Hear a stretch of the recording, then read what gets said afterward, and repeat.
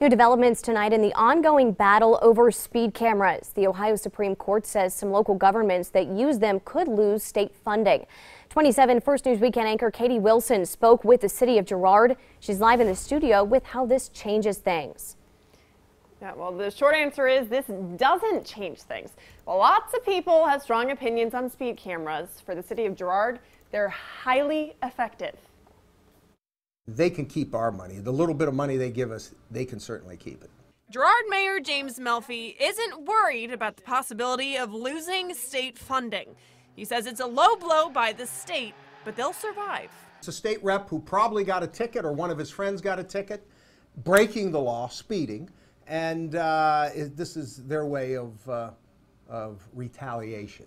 Melfi says state funds have been cut to about $125,000 a year. The city makes that through speed cameras in a matter of months. It's part of the reason others call the cameras a money ripoff. John Cole's involved in a class action lawsuit against Girard, arguing drivers were wrongfully ticketed on I-80 back in December. After hearing about the high court's ruling, he says he's glad others feel the same way he does. I'm not the only one that thought it was a money grab. For Cole, it's not about the concept behind speed cameras. He understands they can help cities both with safety and financially. It's the location he feels is a ripoff. How much safer is the city of Girard because 1,000 motorists, some from who knows where, got a speed ticket from a camera on Route 80? Yeah, I think it's absurd.